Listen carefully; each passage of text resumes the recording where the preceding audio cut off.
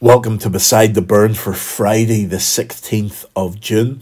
Over the last 3 weeks, we've been listening to Peter as he's been preaching on the day of Pentecost, explaining to the people why the Holy Spirit has come.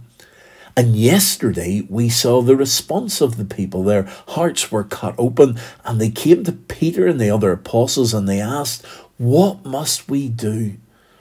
And today, as we reach the end of this section, we find out what it is that the people must do. And therefore, we find out for ourselves what we must do as followers of Jesus. And Peter here continues in his sermon to tell them precisely what they must do. And he explains the gospel so simply. There's nothing complicated in what Peter is about to do. We can all understand it, but it is very difficult to do because it means that we must submit ourselves to Jesus Christ. We must turn away from the ways of this world. So what does Peter say? Well, in verses 38 and 39, Peter replied, "Repent and be baptized, every one of you, in the name of Jesus Christ, for the forgiveness of your sins, and you will receive the gift of the Holy Spirit. The promise is for you and your children and for all who are far off, for all whom the Lord our God will call." Peter's message is simple.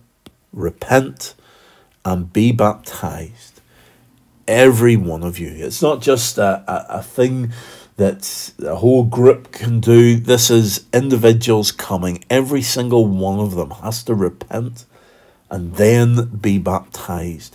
They come and they call on the name of Jesus because there is no other name that can save them.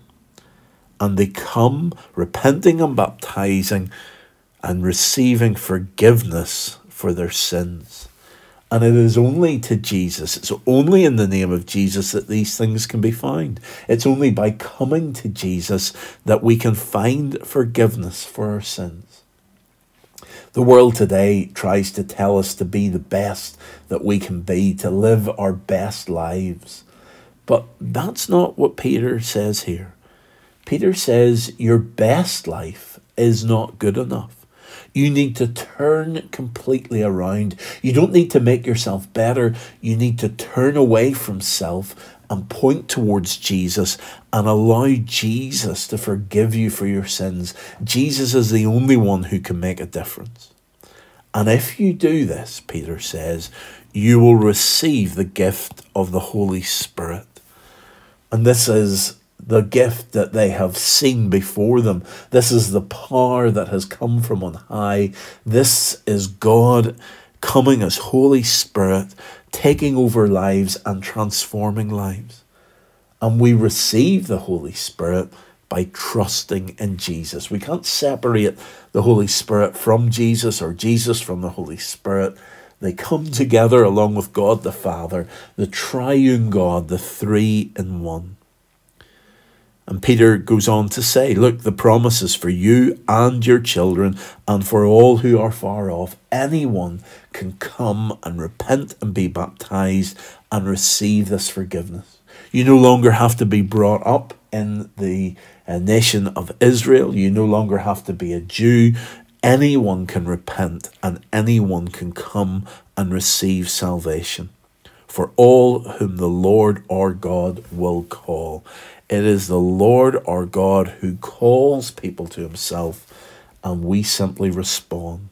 And this is the message of the gospel. This is what is important for us to understand. Peter then goes on and say, with many other words, he warned them and he pleaded with them, save yourselves from this corrupt generation. The world around them was corrupt. There were many who were not interested in God. There were many who did not want to trust in him. There were many who did not want to accept him, much like our world today. But Peter pleaded and said, look, save yourselves. You need to do something now before it is too late. And the response was, well, simply incredible. The response was overwhelming. As the Holy Spirit had come and moved among those people, so many came to faith. Those who accepted his message were baptized, and about 3,000 were added to their number that day. There were 120, we're told, that had met together, waiting for the Holy Spirit to come, and now 3,000 were added to the number. That's an incredible multiplication. That's a lot of new people to cope with and to organise. And yet that is the blessing that the Holy Spirit comes. And in times of revival, that's what the Holy Spirit does. He moves and he calls people to the Lord. And as we look at the world around us and society today, we need another revival, or we need Jesus Christ to come. And so we pray that the Holy Spirit would work in our lives. If you don't know Jesus Christ as Lord and Messiah, then today is the day to save yourself by coming to Jesus Christ and repenting and being baptized and asking him for forgiveness. So let's pray together.